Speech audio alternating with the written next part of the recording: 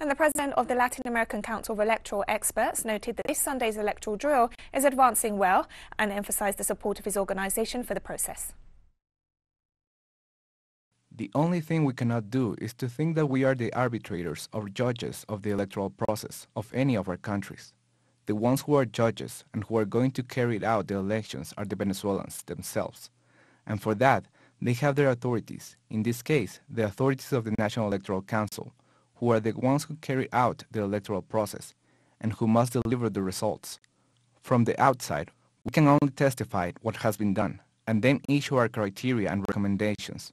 We consider that no electoral observation can interfere and say if it is or not the result. Only the National Electoral Council of Venezuela says that in this case.